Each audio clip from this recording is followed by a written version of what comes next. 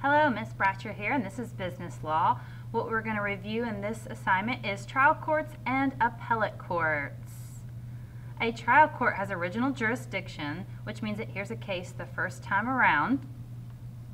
It also reviews evidence, like videos, receipts, pictures.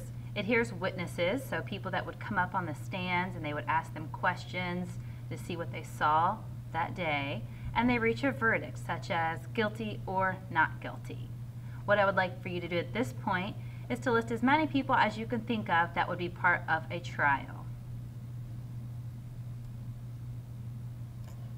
We also have appellate courts.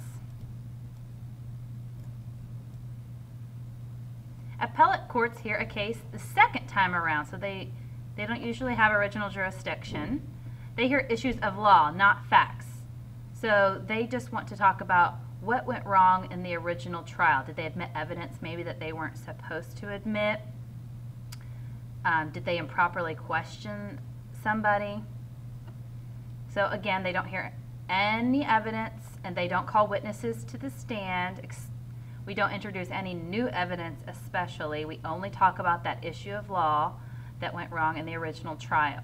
To do that, they're going to review transcripts from that original trial and appellate briefs.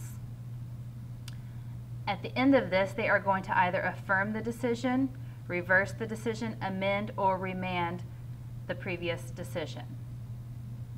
Now, what I'd like for you to do, you're going to have to use Chapter 3 in your book, but you believe that your locker has been unjustly searched and you have been wrongly punished for the items found in the locker. If you were to appeal this decision, what would you put in your appellate brief? Now you're going to want to use page 50 to help you with the appellate brief. An appellate brief is a written argument on issues of law admitted by opposing attorneys.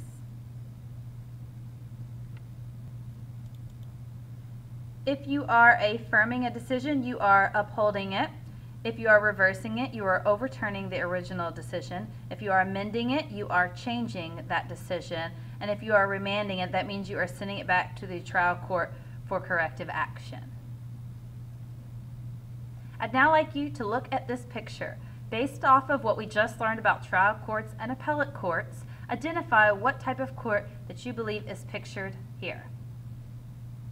I'm now going to ask you questions about what we just learned. What type of jurisdiction does a trial court have? At a trial court, would you hear questions of facts or issues of law? True or false? Appellate courts review decisions of lower courts when a party claims an error was made during the lower court's proceeding. Which of the following would be involved in an appellate court? Juries, judges, or witnesses? If a judge says guilty or not guilty, he just read you the verdict or the judgment. Which one?